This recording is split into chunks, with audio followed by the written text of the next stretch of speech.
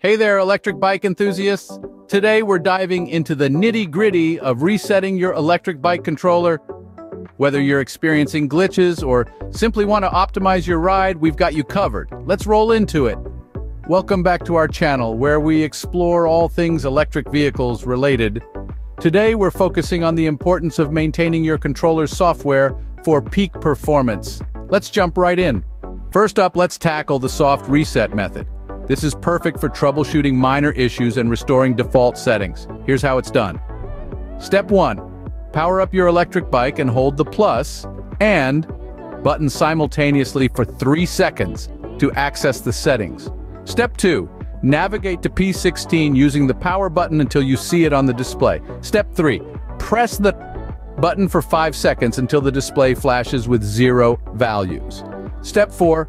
To save and exit, hold the plus and buttons simultaneously for 3 seconds. And there you have it, a simple soft reset to keep your electric bike running smoothly. But what if you need a deeper reset? That's where the hard reset comes in.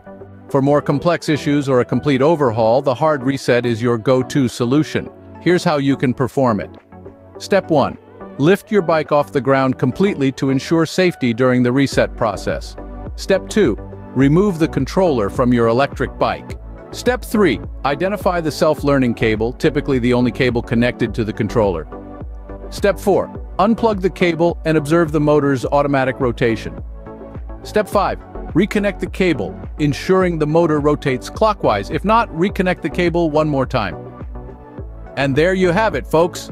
Thanks for tuning in, and don't forget to like, share, and subscribe for more electrifying content. Until next time, ride safe and ride electric.